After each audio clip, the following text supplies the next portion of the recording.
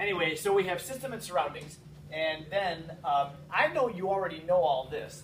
The definition of exothermic and endothermic, I represent it like this. You have the arrows going out, which means that energy, heat energy, is leaving. That's endothermic. It is? It's exothermic. And then endothermic, of course, is the opposite. You don't even need to write that down. I assume that you know that very well already. That's fine.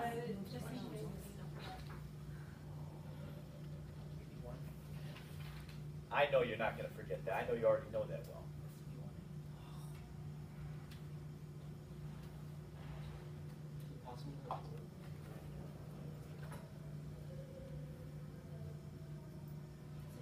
There's the law of conservation of energy, which says that this system, which is the combination of these ions, that's exothermic, because when they join together, that releases energy.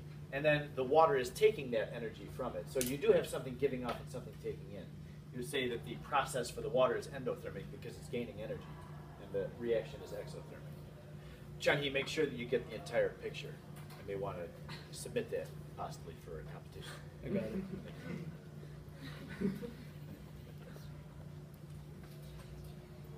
I got it. Okay. You're not going to submit it yourself before I get to that thing, are you? Say that you drew it? I don't know. She did. So we have the first law of thermodynamics. I love the picture, although, do you think this was an actual picture taken? No. Yeah, for sure. No. Yes. So realistic. No graphic design. If it were actually taken, then we would not be here studying chemistry, I assure you of that. We would have the fate of the dinosaurs. Dead. Everything. Who knows? Maybe that was taken during the dinosaur. Oh, that could be. Could be. Yep. It takes a long time to get here.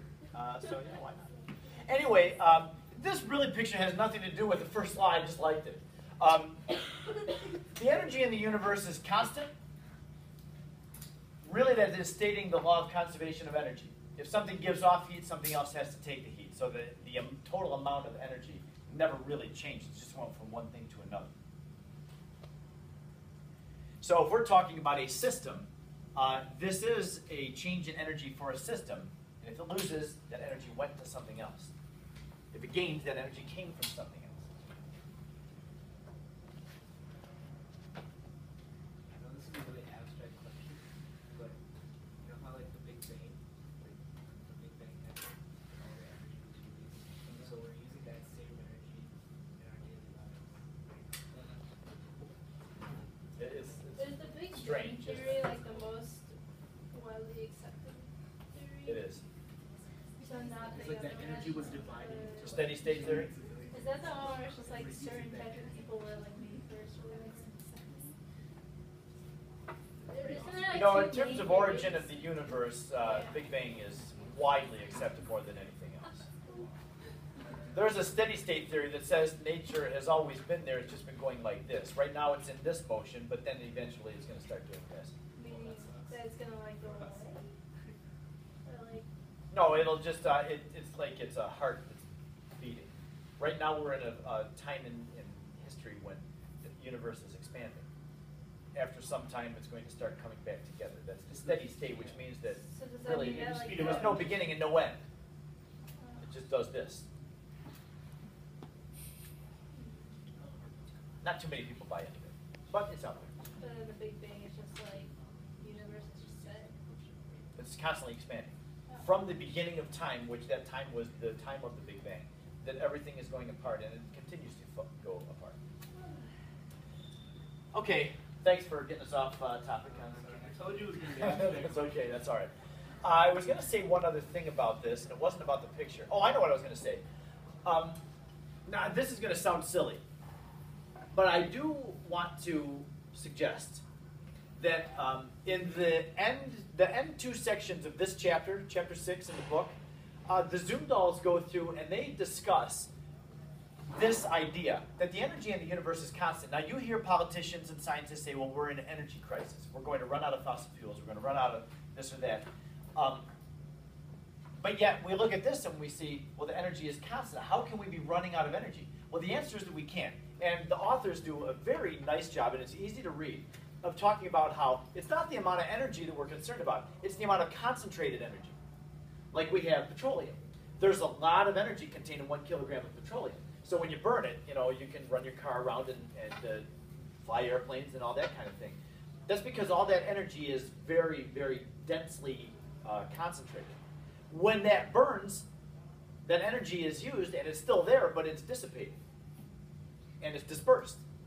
And it's to get it more concentrated again, you have to take that carbon dioxide and get it to concentrate into a plant, right? And then you can burn the plant again. But the amount of concentrated energy is our issue. It's not the total amount of energy. So I know that I said that I would sound silly. If you have the interest, read the last couple of sections in this chapter. It's not going to be on any test or quiz. There's no homework assignment that goes with those sections. But if you're looking into environmental science or chemical engineering, maybe, if you think alternative fuels may be something you're interested in, then that is an interesting little bit of reading. And it's not hard, and it doesn't make you a nerd if you read it on your own, but it does make you think, and it makes you a little bit more educated and gives you a difference in perspective. So I just wanted to throw that out there.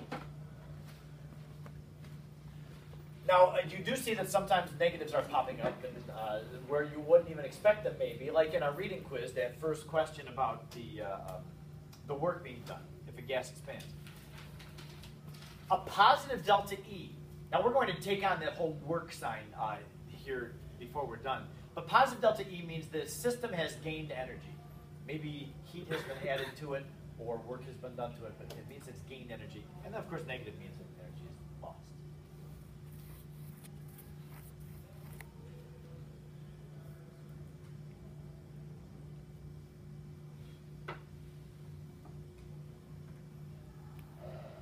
Yes? How long did you say this can record? Oh, until we're done. Just keep going. Yeah. Arm getting tired?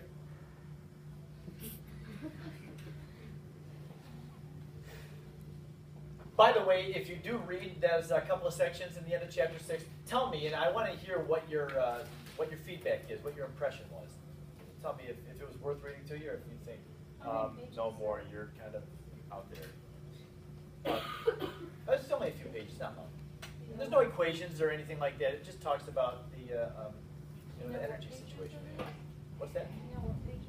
I couldn't remember right off the top of my head, but I'll tell you quickly.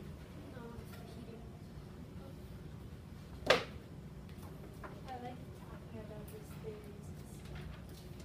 It's more fun than Present sources of energy is section 6.5 and 271. And new energy sources starting on 275. So it's the last two sections, 6.5 and 6.6. I guess it is a few, but it's, I don't know, I found it very interesting. Not because I just have to read about science in order to, live through my day, but it just is something that's very relevant to us. In your generation, too. When you're my age, we might not have much petroleum. Our car's going to run on gas still? Probably not. So a lot's going to have to happen between, now and the next 30 years or so. Those are the ducts they're running heat through when they expand. The ducks? Ducts. D-U-C-T. Wow. It's just such really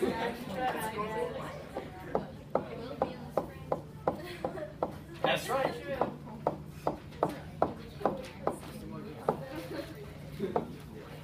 I will tell you, my family, we live on a lake up in Oxford. It's a small lake. It's like a big pond, I guess. But we didn't take them from GBB, but we bought some ducks last year. We have 5 kids, and my wife went out and bought 5 ducks. And they are the nicest pets. They just live in our lake, and they hang around because we feed them. We feed them a couple times a day. And they'll come up, like when I get home, the ducks will be walking up from the lake on the roadside of the house, and they'll talk, they quack. But they're very social, and they're like saying, "Hey, I'm home. You're home. It's time to feed us." And they're so nice. It really is cool to have ducks. So if you do have GBBE, it's a pretty cool experience. Yeah. And if you can find a way to keep your ducks, you'll really enjoy it. I didn't know that they stay. You can keep them. The white ducks, they don't fly. They even stay around in the wintertime. The lake freezes, and they just hang around in the snow. I hang around in the Did yours die? Yeah, mine Did it? didn't. Mine didn't even work. We've been through a lot of ducks. I mean, we've had a lot of ducks. Wait, how long? Okay, when you take a look at this, this is a cylinder with a piston in it. Now, piston just means that you've got a sealable ring here that can move inside and out, compress the gas or expand the gas. The pressure that the piston feels is the force that the particles are hitting it with over the area of that piston, that thing right there. Are there pistons in like cars? Yeah, it's the same thing, right? Your car has a cylinder, and there's a little opening here, and when the piston is out like this, no, when the piston is moved in, there's an injector that sprays gasoline in there, a little mist of gasoline. And then you have your spark plug, of course, and that explodes, or it sparks and burns the gasoline, that pushes the piston out. And so the end of your piston is attached to this this thing called a camshaft that turns. You ever see the top of the merry-go-round? How the horse go up and down because the things are twirling? That's what is going on in your car. So it's the in and out, and it causes that thing to turn, and that's attached to other wheels that turn, and ultimately Is that more translates to your physics? car. That's all physics, yeah. The burning, of course, is chemistry, but everything else is physics. Yeah.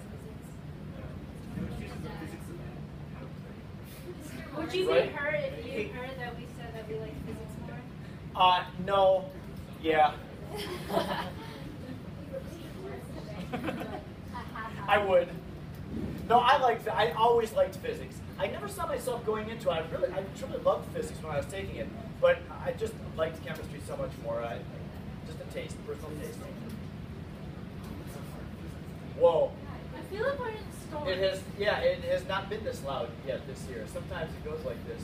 Wow. Anyway, I'll talk louder. I'm going to move over here. Brandon, this is for you. Now, again, if the gas inside is able to expand, maybe it's heated or whatever, and the gas expands, what's going to happen to the piston is going to get pushed out. That's the only thing that can happen. Nothing else can happen with this except the piston gets pushed out. Now, this is a cylinder, and the height of the cylinder is defined like this. If the piston gets pushed out, maybe to that point, right at the very end of that cylinder, this distance right here would be considered delta H. The change in the height.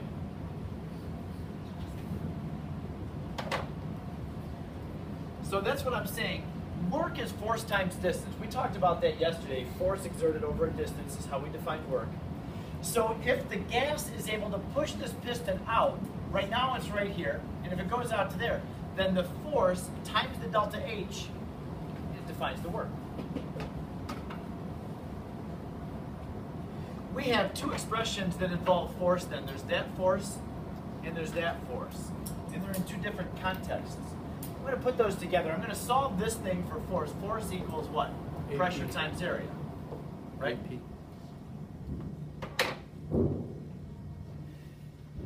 This is literally around This is pretty wild.